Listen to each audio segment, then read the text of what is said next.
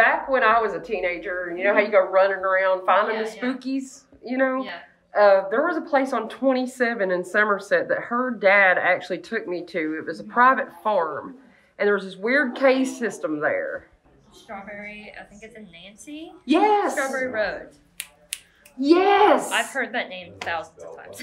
Our flashlight lights would not shine a foot in front of us, and all you could hear was this weird, like, it was guttural. It wasn't water.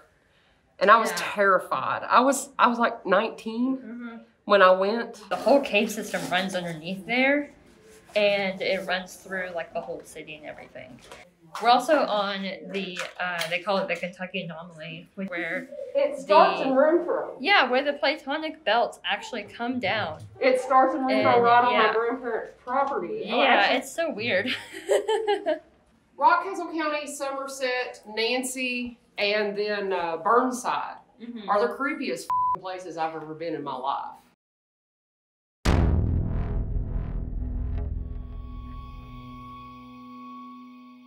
It's just been too odd in my life that these things have always happened around me. And something about Soule's Chapel just started pulling me like crazy.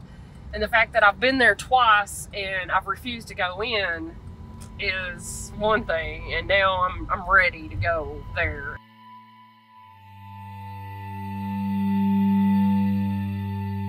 We're gonna have to walk from that point. I'm gonna ask these people if we can have permission to go here. Walking to their doom. They're gonna be fine, right?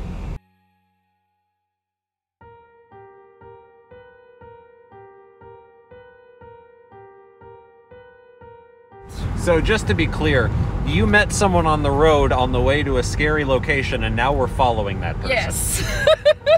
When you say it like that. That's what good country people do. He's a Harley man. Okay. You can trust the Harley man.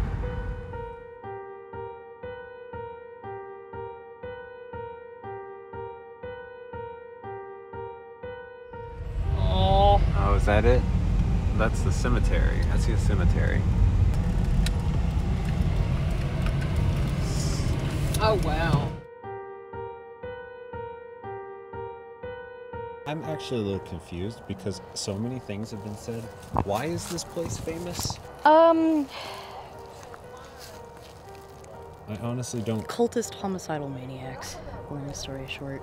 So there are 2 recorded deaths on site of people getting shanked for Jesus.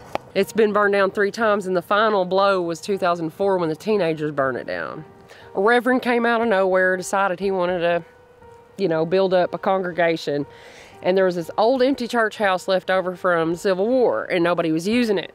So Reverend Little, the first, came and started preaching here. The legend is, from Mr. Reverend Little, is that to fight off demonic forces in the area, killing people, he would sacrifice. He started off sacrificing animals in the name of the Lord.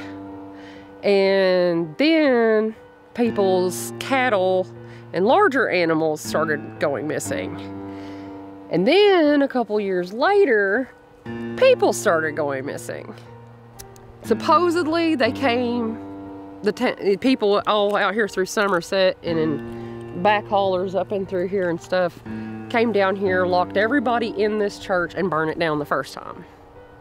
The second story is that his son moved off to another county, came back and rebuilt the church and started preaching again in the 60s.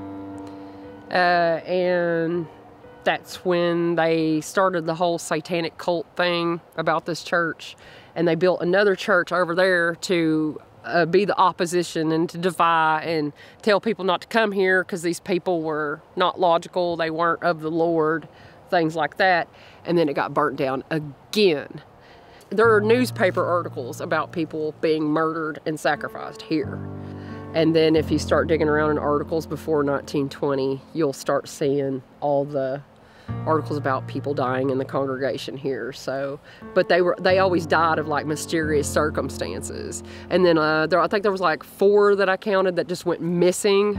Feeling wise, dry mouth, feel like there's some oogie kind of unmentionables going on here. There's like people left bones. Like offering kind of things? I don't know. There's bones. Oh yeah. What kind of bone is that? Everybody in here primarily died in the month of June, or died in the month of May, or died in the month of October. There's very few that died in the winter. There's very few that has died early spring. So June and October, which are planting seasons and harvesting seasons. Sabbats. Yep. What was it? Abashed the devil stood and felt how awful goodness was. That quote. Abashed the devil stood and felt how awful goodness was. It's from The Crow. Soule Chapel, folks. Burnt to the ground. Chapel. There is a fuzzy plant though. And Zephyr's butt. There's fuzzy nettles. Did you? Yeah. Outside. It's snow everywhere. Not today, Satan. I knew I shouldn't have taken footage of that haunted leprechaun. We brought a demon back with us.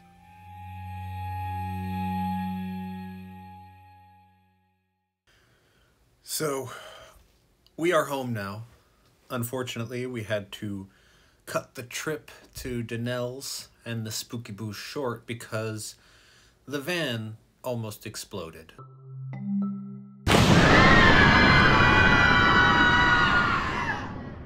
We went in to sleep one night and ran the microwave and started smelling burning that seemed to be coming out of the electrical panel right next to where all the propane sits.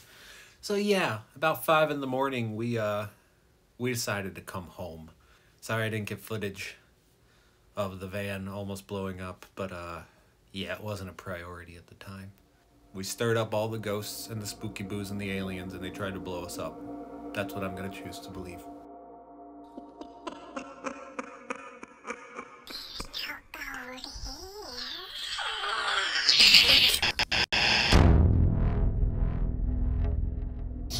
I'm opening up the board. If anything would like to come and interact with us. She's in the bathroom listening to this weird garbled speech, and the lights go off.